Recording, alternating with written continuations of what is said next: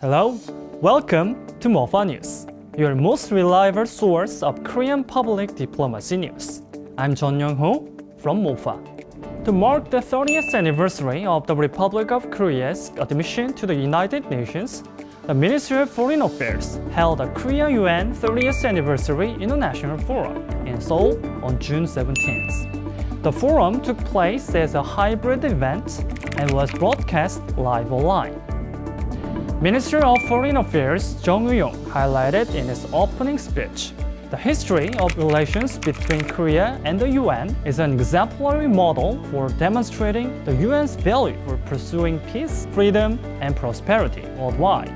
He also emphasized that Korea would continue to cooperate with the international community for the peace to firmly take root not only on the Korean peninsula, but also in the everyday lives of all people around the world.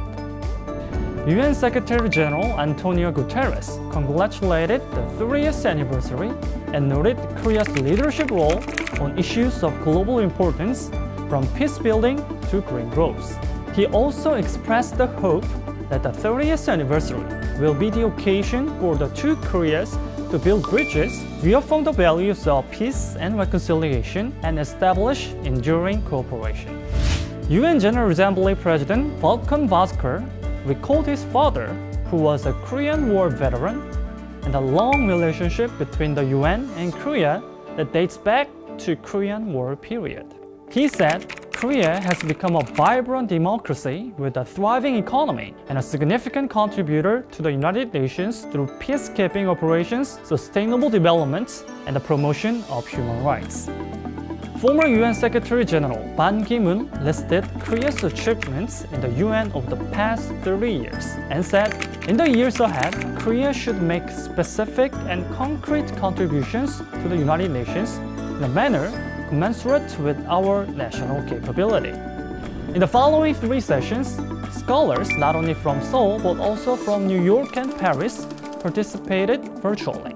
They had in-depth discussions on the achievements and limitations of the UN-led multilateral endeavors and the current challenges in the field of international peace.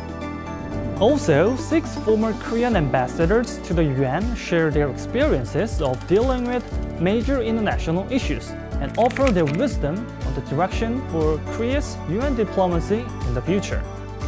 Lastly, Deputy Minister for Multilateral and Global Affairs Ham Sang-wook said in his closing remarks that the forum provided useful directions on opening up another 30 years of history of Korea with the UN, and as a leading nation in the international community, Korea is determined to usher in a new era where we play even more active roles and make greater contributions.